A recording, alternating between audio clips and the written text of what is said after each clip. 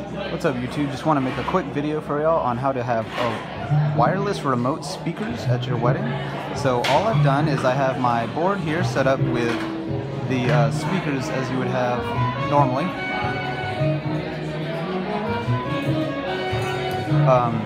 And then in addition to that, I have a set of RCAs plugged in that are plugged into this Sennheiser EW 100G3 belt pack transmitter.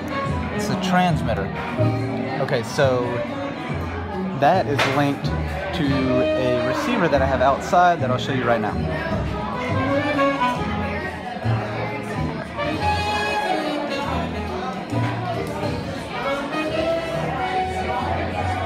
I hope you can hear this music so you can see that it's the same.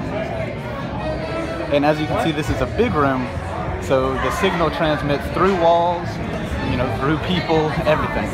So here we are outside now, and I actually have the receiver plugged into the house system.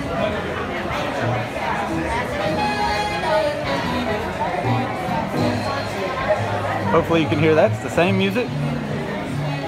So then here we have, sorry, I can't work a camera.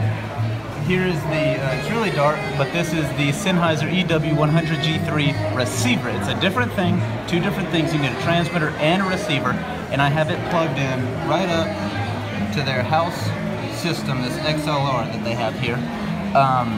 And yes, it is mono. You can do it stereo if you use two transmitters and two receivers, one per side, but their house system is set up mono, so I just used one.